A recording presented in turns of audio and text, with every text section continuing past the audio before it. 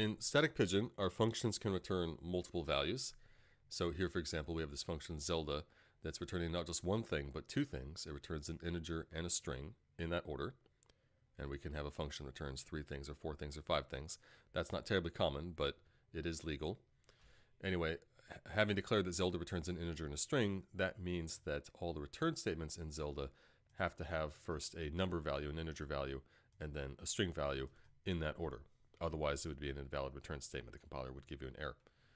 Now, when we call Zelda, if we don't want to do anything with what Zelda returns, that's okay. We can just call the function and then just discard what it returns.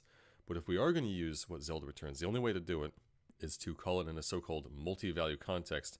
And what that means is you have an assignment where there are multiple targets. We haven't seen this before. This is an assignment where we're assigning to both x and y in that order. And then the value is what Zelda returns. And Zelda's returning an integer and a string. So this is okay. What we can't do, what you might assume we should be able to do, is something like this, where Zelda's just returning an integer and then we ignore the string. This is not legal. Nor can you do this, where in is a function expecting an integer and a string, and hey, that's what Zelda returns. But no, you can't do this. You can't directly take what Zelda returns and pass it on to another function. The only way to have what Zelda returns passed on to Ian is to assign the values to some variables and then pass those variables to Ian. A struct, short for structure, is a data type that we define in our code. We give it a name, in this case Ronald, and then we specify what elements, what fields, as we say, make up this data type. Here Ronald has one field which has the name foo and the type string, and another field which has the name bar and the type float. So every Ronald value is made up of these two things. Every Ronald value has its own string foo and its own float bar. There isn't really a sense of order amongst the fields, so the fact that we put this field first and this one second doesn't really have any consequence for what Ronald represents. There's no sense of order amongst your fields, except when we create values of this type. We do so by using the type name as an operator, and then we list values for the fields, and we do so in the order that we wrote them here, top to bottom.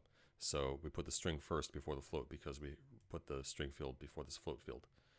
Otherwise, the order doesn't really matter. That's just a syntax thing, so it knows which value plugs into what field. Because, of course, it is actually possible you can have multiple fields of the same type. We can have an ACK field, which is also a string. There's no limit on that, as long as they have different names. The names have to be unique. That's all that matters. Anyway, so in main here, we're creating a variable r of type Ronald. And to access the fields of a struct value, we use the get operator. And you specify the struct value, which you want to get a field from, and then the field name. And be clear, this here is an expression. This, in this case, is a variable r. It could be some function call that returns a struct, a Ronald struct. It could be anything that gets us a Ronald value. But then when you specify the field name, that's not an expression. That's really just the name plugged directly into the operation.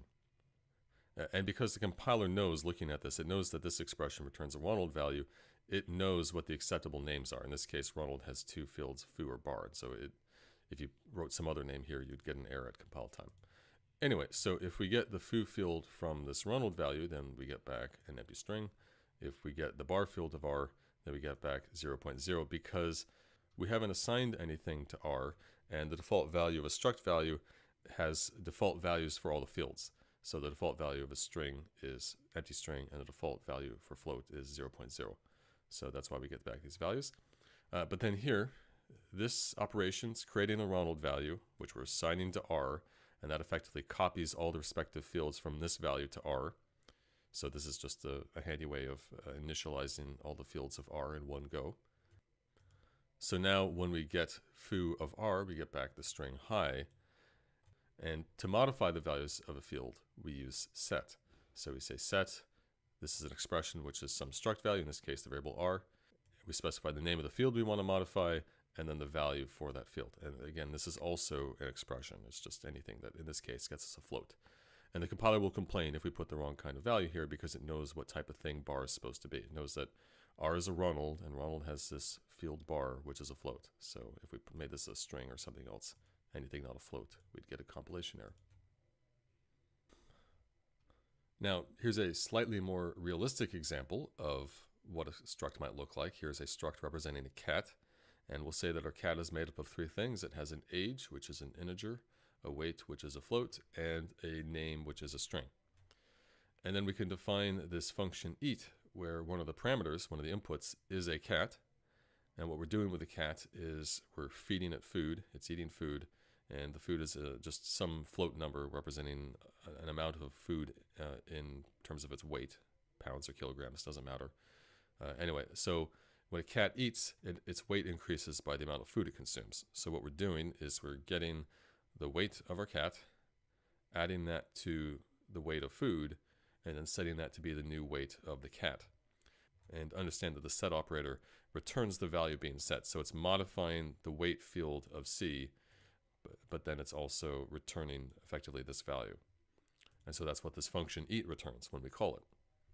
So down in main, if we create a cat variable C and then initialize it, so it has these initial values, 10 for the age, 8.9 for the weight, and the string mittens for the name. If we then call eat on C, passing in 0.7, what we get back is 9.6, because in the function it's taking the weight of the cat, which is 8.9, adding 0.7 to that, we get 9.6, and that's what's being returned. But then after eating, we look at our cat's weight, and it hasn't changed. It's still 8.9. So what's going on here? Well, you need to understand that when you pass this cat C in main to the parameter C of eat, first off, be clear, these are separate variables, right? So they're separate cat values. What's actually happening in the call, and this is basically true for all arguments to functions, is that the argument is copied to the parameter variable. So this C is copied to this C, such that if we modify C in eat, the parameter C in eat, that has no effect on the C out in main. They're really just separate things. Now, there are scenarios where you'll want to pass something into a function and have that function modify the thing as seen by the caller. The caller wants something to be modified by a function.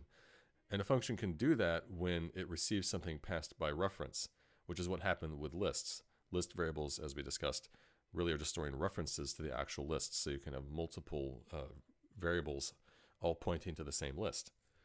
So if we want to pass in a struct or other kind of thing by reference, we're going to need to be able to create references to structs and other kinds of things. And as you'll see later, we can do that with what are called pointers. First, though, I want to talk about methods.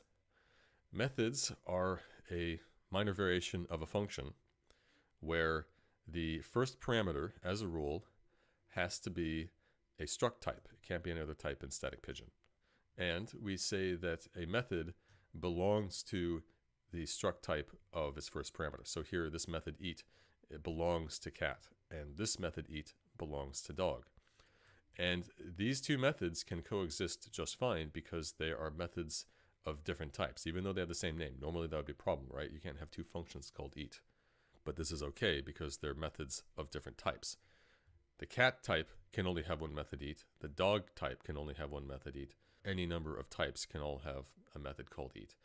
And in this case, the eat methods look similar. They have the same argument and return type and basically the same code. But that's just coincidence. You can have methods of the same name for different types that do totally different things. That's entirely up to you. But anyway, in main, here we have a local C of type cat and a local D of type dog. And we can call our eat function like normal. That's this thing up here, and it's expecting a cat and a food value and a float value. But to call the methods, we can't just call them like normal. We need the MC operator, the method call operator. And first you specify the name of the method. And be clear, the name you specify, this is not an expression, it's just the actual name, just like with get and struct fields. And then you have all the arguments that you want to pass to that method. And the important thing here is that the compiler knows which method we're talking about. We have two eat methods here, but it knows for each call which one to invoke based on the type of the first argument. Because here we're calling eat where the first argument is a cat, it knows that we want to call this method. And in this line, on the second time, the first argument has the type dog, and so it knows that we're calling this method. Now, you're probably wondering, what is the point? Because as described so far, methods aren't really doing anything useful for us. We could just create normal functions and give them different names. It's just a very small stylistic allowance so we can have these methods of the same name. Well, what makes methods actually useful is their connection to what are called interfaces. An interface is another kind of data type which we define at the top level of our code, and because it's a data type, the names we give them are uppercase letters. So this here is defining an interface called Jack. But what comprises an interface is not elements of data, but rather a list of what are called method signatures. A function signature is everything about a function which the caller needs to know about the function. So it's the name of the function so that we can call it by name, the parameter type so we know what to pass to it, and then the return type so that we know what we're getting back. But everything else about the function, the names of the parameters rather than their types, we don't care about that. And also the actual body of code, that's not part of the signature. That's the business of the function itself. The signature is just what we need to know as the caller. So for a method signature is the same deal. It's everything we need to know about a method to call it, minus the names of the parameters and the actual body of code.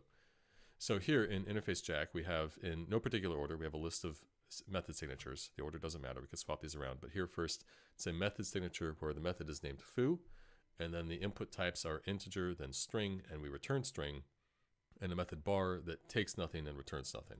So that's the two methods here in this Jack interface. And then if we have some struct type which has methods matching all of these signatures, then that struct type is said to implement the interface. So here, for example, we have cats. So here, for example, we have the cat type and the dog type with both of those methods of the interface Jack. So both cat and dog are implementing Jack. They could have other methods. It doesn't matter, though, for the sake of implementing the interface. As long as they have these, then they implement the interface. And notice that the actual struct type, of course, is present in the methods. When we specify the method signatures up here, you don't specify the struct type because that differs for the different implementing types. Dog gets plugged in here as the first argument, and cat gets plugged in here. Now, the significance of a struct implementing an interface is that down here, we can create variables of an interface type, and then having done so, what that variable can store is a reference to a value of an implementing type. So because cat implements Jack, we can assign cat values to a Jack variable. So we can assign C to J here. And what's happening is, well, implicitly it's the same as this. You can take a cat value and from it create a Jack value. That's what this is saying. You don't ever really have to write this though, because as far as the compiler is concerned, implementing types, implementing structs are considered valid instances of the interface type. A cat is a Jack value. So you don't have to write this, but you could. And what's going on here is that J is storing a reference to the cat value, but then it's also storing a reference to the cat type. And the way this is represented in memory is that because of how method calls are implemented, there are cases where at runtime it needs to look up where the actual method is in memory. So for every struct type, there's a so-called method table, which is a list of all the methods of that struct type and where they're found in memory. Anyway, we can use a reference to a struct's method table as, in a sense, a representation of the type itself. And so that's what these interface values do. An interface value is a reference to an actual instance of the struct, an actual value of the struct, but then also to its method table. And that's important because when we assign this cat struct J, later on, in some cases, we want to know what actual type is stored in J. If we just had a reference to the struct value itself, then, well, because it might be a cat, it might be a dog, the reference itself wouldn't tell you what kind of thing it is. And so we need to also, in a sense, have include a record of what the actual type of the thing is. So that's why we also have a reference to the struct's method table. Anyway, also understand that initially, because a interface variable is in a sense a reference, and its initial value is nil, it points to nothing. So right here, before assigning anything to J, initially it'll just have the value nil. Now, what can we do with these interface values? Well, as far as the compiler is concerned, it doesn't presume to know what J is other than it's a Jack. It doesn't know concretely whether it's a cat or dog or some other type that might implement the interface. As far as it knows, it's just a Jack value. And so all the compiler will let you do with a value of type Jack is what it knows is valid for type Jack, and that is calling methods of this interface. Because it's guaranteed that implementers of an interface will have those methods, then it's known for sure that whatever J is here, whether it's a cat or a dog, the compiler can know for sure that, well, it's going to have a foo method and it's going to have a bar method matching these signatures. So that is the significance of interfaces. Interfaces, in a sense, are representing the set of methods which other types will have in common. You have some set of structs, and they have some set of method signatures in common. An interface lets you express that commonality and tell the compiler, hey, all those different kinds of things, they're different types, but they all have this set of methods in common. And so, if we call the method bar on J, what this does is at compile time, again, the compiler does not know what J is. It just knows it's a jack. But at runtime, the language will look at J and see that, oh, it's pointing to the cat method table, so what it references must be a cat. And so this is calling the method bar of cat. So in this case, actually, it would be equivalent to if we wrote MC bar C. That would be exactly the same result here. Actually, there is a subtle distinction here. When we assign a struct value to an interface variable, it doesn't create a reference to that actual variable, it creates a copy of the value. So having assigned C to J here, you would think, well, if J is referencing C, then if I modify C somehow, if I don't know, set its name to something else, set its name to Oscar, that's the name of my cat, you would think that this would modify what J is referencing, but no, it's just modifying C, because J is actually getting a reference to a copy of C. So it's a subtle distinction there. Anyway, what the compiler won't let us do with J is call any other method, even though we can look at this code and trivially say that, well, you know, of course it's holding a cat, and so it should be okay to call the meow method, assuming cat has a meow method on J. That should be fine, right? But no, the compiler doesn't let us do it because it can't for certain say that J is going to be a cat. We can look at this code and know that J is going to be a cat when this is reached. But there are many cases where, imagine like there's, you know, in between here, there's a bunch of branching logic where depending upon what happens, J gets assigned a cat, but then another branch it gets assigned a dog. So there's cases where, in most cases actually, where the compiler can't know what an interface value is actually referencing, what concrete type it has. At compile time, it can't know. And so it doesn't ever presume to know, even though in a case like this, trivially, it could see, oh yeah, it's just holding a cat. But because in many cases it can't know, it just doesn't presume to ever know. Anyway, so the compiler will reject this, even if cat has a meow method. This is not valid because the jack type doesn't have any such method. Similarly, we can't access the fields of our cat when it's stored in a J because, again, as far as the compiler is concerned, the only thing it knows about jack is that it has those two methods. It doesn't know what fields it has. It could be, you know, because concretely, if it's a cat or a dog, they can have different types of things, different fields. So it wouldn't know for sure that whatever jack is, that it actually has a name field. So this is not allowed either. And then here we're assigning to J the value of D, this dog. And again, actually, strictly speaking, it's creating a copy of that and storing a reference to that copy of the dog struct value. And now, because J is referencing a dog, because it's referencing a dog struct and then also referencing the dog method table, when we call MC bar J here, it knows, looking at J, that it's a dog, and so calls the method bar of dog, not cat, because it knows what concrete type at runtime, it knows what the type of J is, what it references. So that's how interfaces work. Now, why are they useful? Well, one simple example is that say we want to create this function feed where it takes as input this interface type we've defined, which is called an eater, and an eater is defined to be anything which has an eat method that takes a float and returns a float. And so our function feed can take as input any type of thing, any kind of struct that implements this interface. And we don't have to care the differences between the different actual structs. We just care that it has this method eat, so that for our parameter e, we can call this method passing in a float value. That's all we care about. So this gives us some flexibility, because otherwise in a statically typed language, when we specify what the type of something is, it has to be one type. Well, these interface types are effectively types that encompass potentially multiple other types. You can have a single interface that has many struct implementers. And so the actual concrete type at runtime of what this eater is can vary. Admittedly, this is really a total non-issue in a dynamic language. What you would have in a dynamic language, you'd have no interfaces. You just have your feed function and have some parameter e, and you would expect that whatever e gets passed in has to be something valid to pass to some function called eat. That's all that would be required there. And that would be a responsibility of the eat function to make sure that it knows what to do with whatever you pass into it. But there's no issue with the compiler fighting with us and not wanting us to pass in whatever we want to a function. So interfaces are sort of a way around the strictures of static typing. They account for a very common case where you want to have this one type, which is not actually just one type. Anyway, there are also cases where you have a value of an interface type, and aside from just calling the methods of that interface, you want to get at concretely the actual value referenced by that interface value. And we can do so with what's called a type switch statement.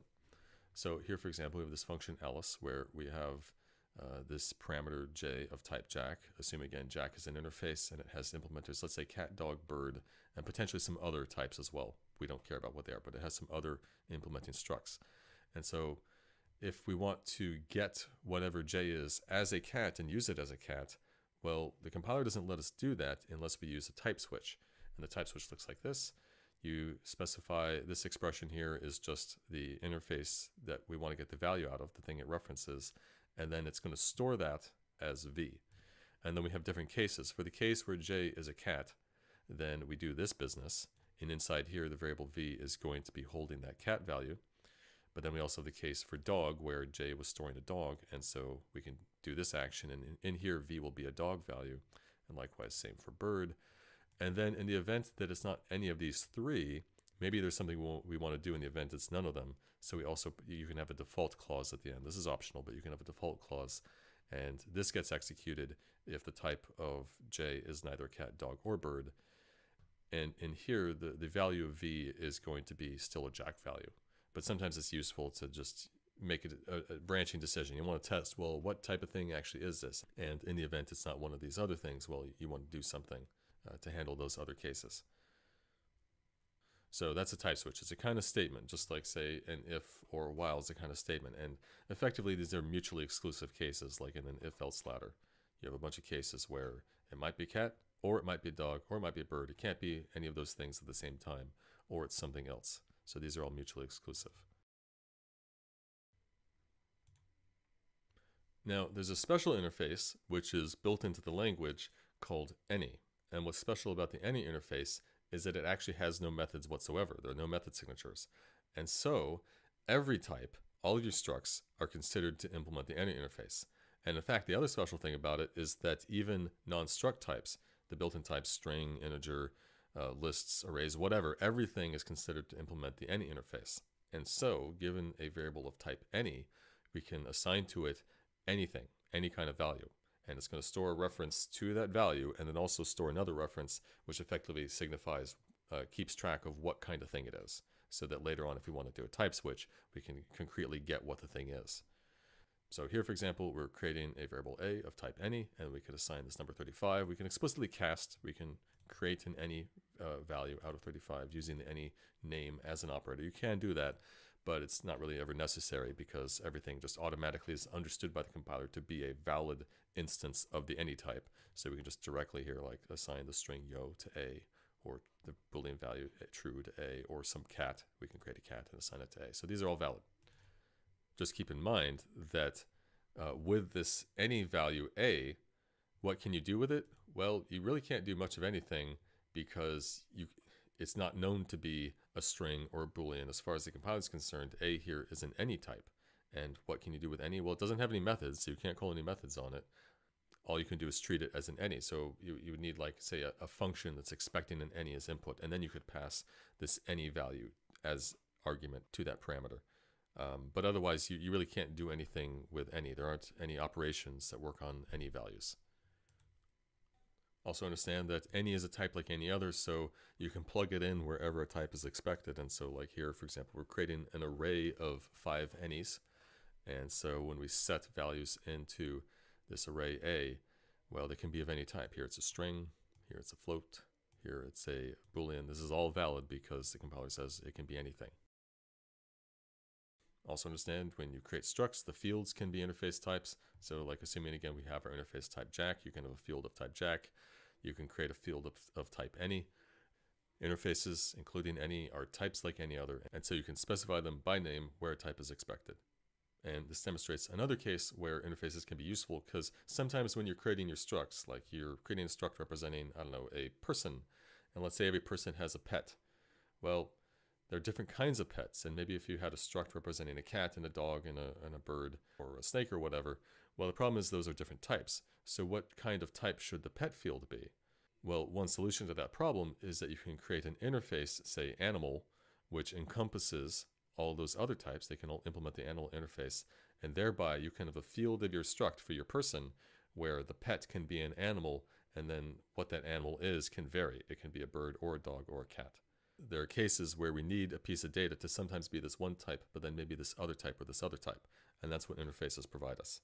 It's a data type which concretely can be one thing or another thing or another thing, as long as all those things implement the interface. Lastly, understand that we can use type switches for the any type, and when we do so, these cases for other interface types, the types you specify in each case have to be struct types, but here we have cases where it's built-in types like integer or string, or could be like array of string, or just any type.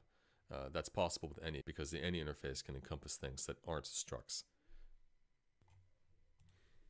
I mentioned in passing earlier that we have what are called pointers, and pointers are basically just references. They are memory addresses pointing to values elsewhere in memory.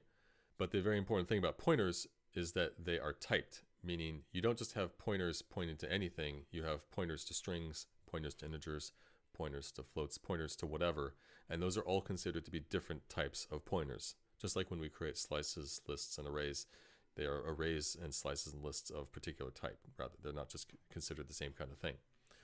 So here, for example, in main, we're creating a variable I of type integer, and then also a variable p, which is a pointer to integer. That's what this denotes. And what this means is that I can store in p, I can assign to p values which are addresses of integers, not other kinds of things. And so the way we get a pointer value is by using the ref operator, and the argument to ref, the operand of ref, is not an expression. It has to be the name of a variable. So here it's the variable I. It could be like some function returning an integer. If we had some function foo that returned an integer, this wouldn't be valid because you can't get the address of values. You can get the address of variables, because variables are storage locations. So this is valid. And so now p is going to be storing the address of the variable I. We then assign to I the value 4, and here, if we attempt to add the value of p to 7, this is not valid because p itself is not directly storing an integer value. It's storing the address of some integer elsewhere in memory. And so this is not considered valid. You can't directly just use the value pointed to by using the pointer itself. That's not considered valid. If you want to get the value pointed to by a pointer, you have to dereference it. And for that, we have the dereference operator. And so the operand for this is a pointer value. So in this case, the variable p. So this is getting the value at the location referenced by pointer p, and then adding 7 to it and returning it. In this case, we're going to get the value 11. We can use the set operator to modify the value at the location represented by a pointer. So here, p is pointing to I, and if we set 2 to p, that effectively is the same as assigning 2 to I. And so now if we print the value of I after setting p to 2, it's going to be 2. So through pointers, you can modify the locations they point to. You can change the value stored there. The default value for a pointer is nil. So here we're creating this variable p, which is a pointer to a float, and it's going to start out with the value nil before we assign it anything. And keep in mind that you don't want to try and dereference a nil pointer. That doesn't make any sense because it points to nothing, so you can't get the value pointed to by nothing. So if you try and dereference a nil pointer, you're going to get a runtime error. The compiler can't know for sure what the value of any pointer variable is, so it can't know when things are nil. It doesn't ever presume to know, even in cases where it could check. But the language does check at runtime. Every time you dereference a pointer, it checks to make sure it's not nil. And if it is nil, you get a runtime error, the program aborts. Okay, so now why would you want to use pointers? Well, there are a few reasons. One is that by using pointers, they're references, and if you have multiple references pointing to the same value, then a change to the value is seen by all of those references. And sometimes that's useful. This is a very artificial example, but it does sort of illustrate the point that if we have here pointer 1, pointer 2, pointer 3, and they're all referencing the same local variable I, they all have the address of I.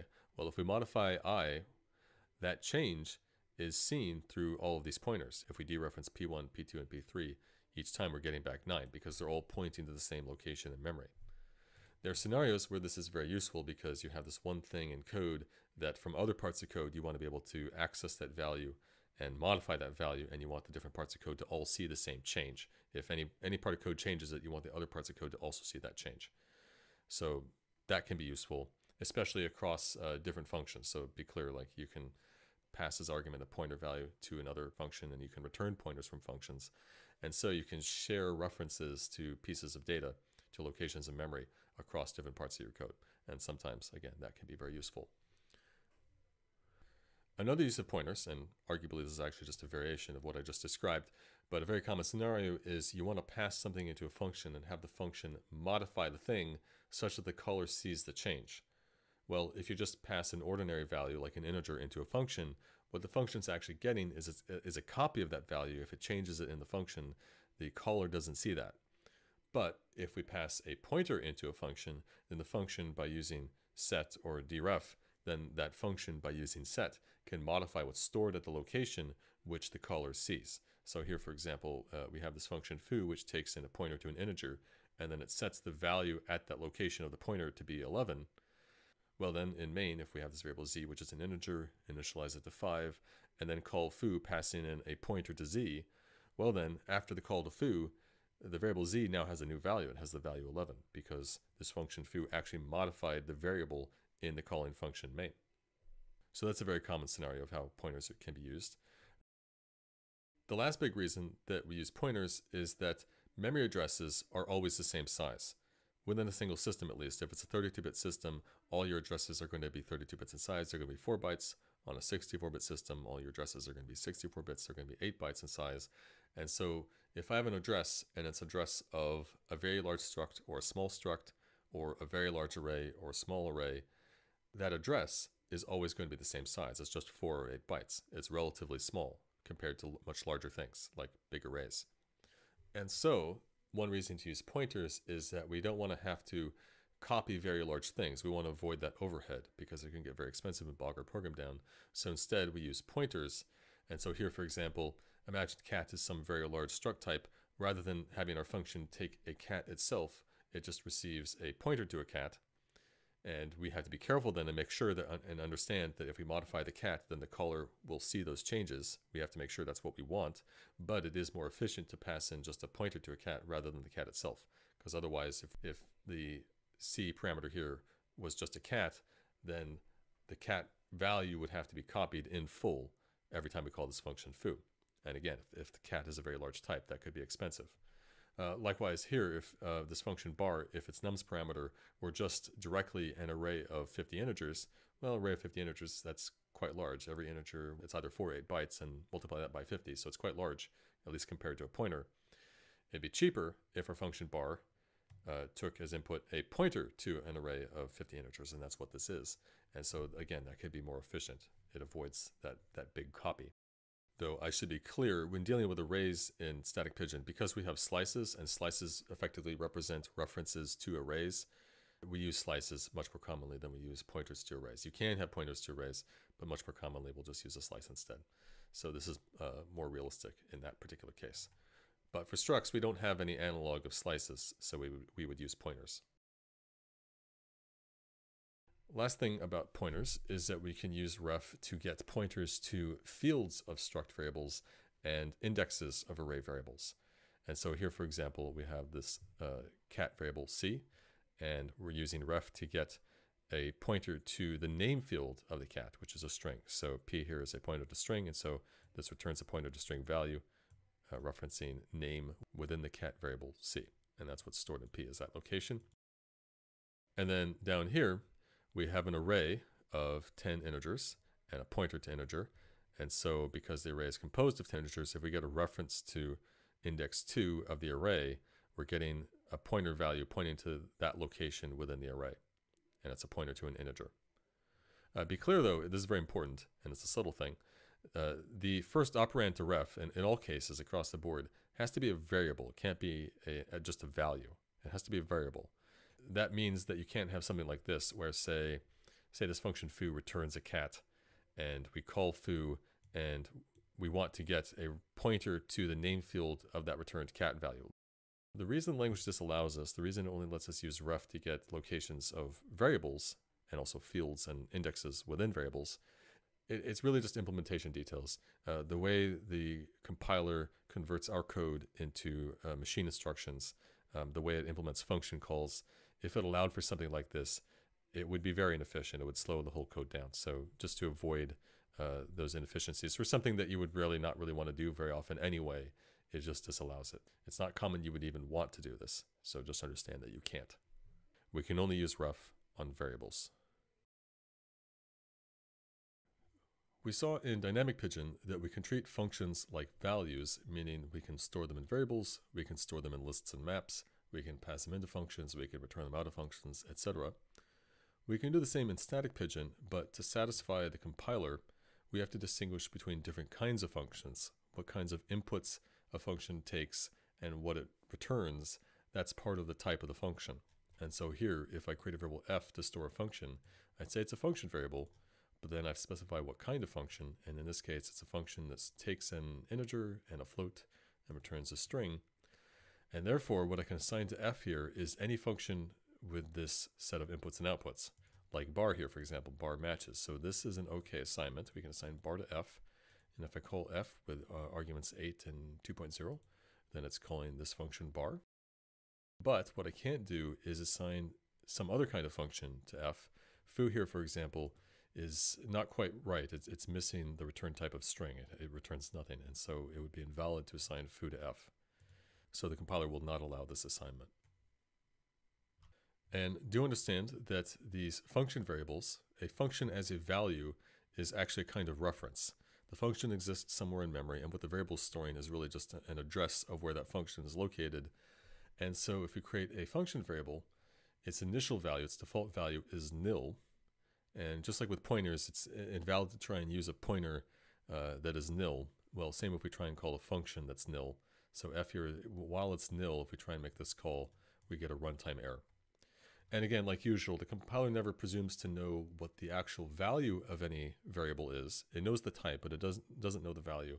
So even though trivially we can look at this code and say, well, of course f is going to be nil, the compiler doesn't check for these cases, and so it doesn't stop us from compiling and running this code. But then at runtime, f will be nil in this case, and so this call will be invalid. And oops, I have a wrong type there. Now it's a float, and now it's good. But this will be a runtime error. Here's an example of a function which takes as input a function for its first argument. So the parameter a here, its type is a function taking an integer as input and returning a string as output. The second parameter is just a normal integer parameter. And then the return type of Jared itself is a function which takes nothing and returns a float. So it's a little confusing to look at this, I know, because of all the colons and angle brackets all over the place, but that's what's going on. Jared has one input, a second input, and then a single return type. So when we call Jared, the first argument has to be something which is a function, taking an integer as its only parameter and returning a string as its only return value. And what Jared is going to return must be a function that takes no inputs and returns a float. The compiler will enforce that.